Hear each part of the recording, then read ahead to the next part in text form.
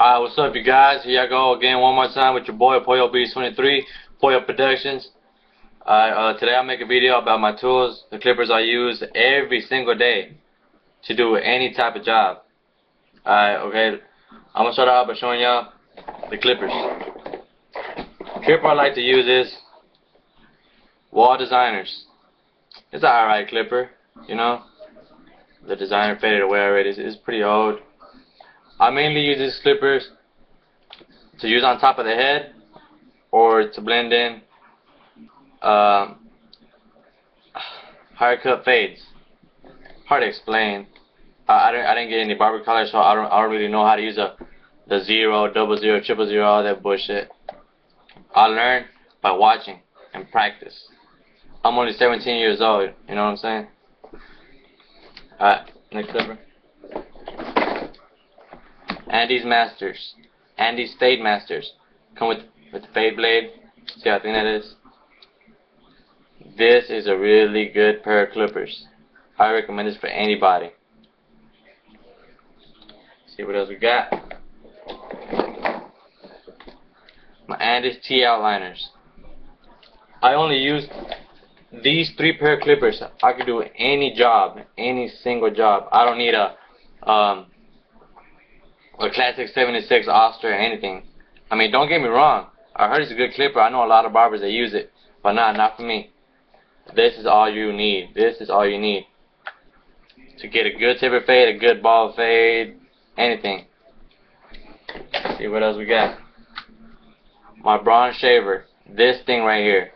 This thing is a badass. You know, sometimes when you're doing that skin fade, skin ball fade, you know, sometimes you leave that line.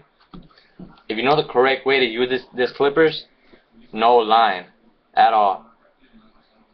Yeah, you have to do it a certain motion. I learned it from my boss. I worked at a barber shop.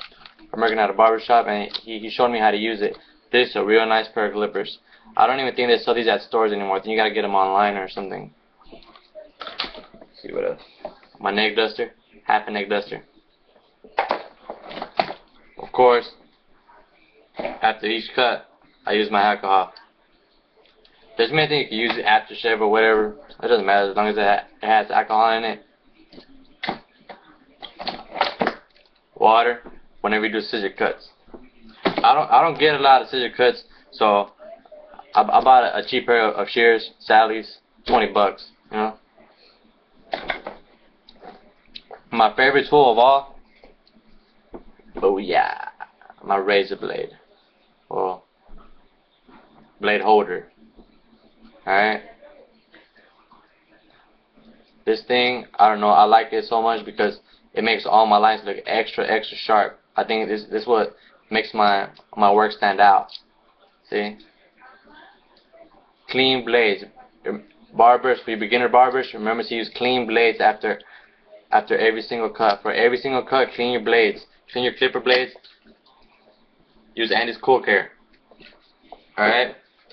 I know a lot of barbers, yeah, use water, yeah, use oil sheen whenever y'all shave around the edge up or whatever. I like to use this. I call it my guacamole. Use it for your tacos and everything. Now I'm playing. Look, this thing here is hair conditioner. The hair conditioner, it allows the blade to glide real smooth. I don't know, I like it. It's like shaving cream. It's better. I learned it from this barber who I was working with. He used it, and it works pretty good. Yeah, what else? Of course, my combs, flat top combs. I use these combs for everything. After every cut, I need this comb. Why? Because there's some places you can't get in with the guards, and the comb helps so much.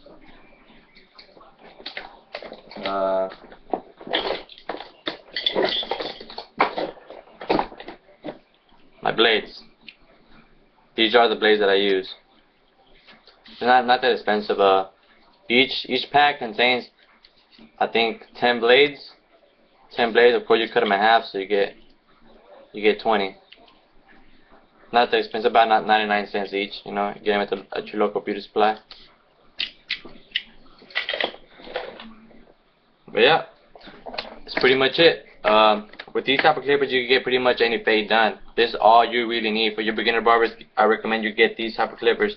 I think all of this probably ran me about $300-400. Is not too expensive. Trust me, you can do any cut if you really know what you're doing. Just practice, everyone. It was Pollo Productions. It's your boy Pollo Beats 23. I'm out.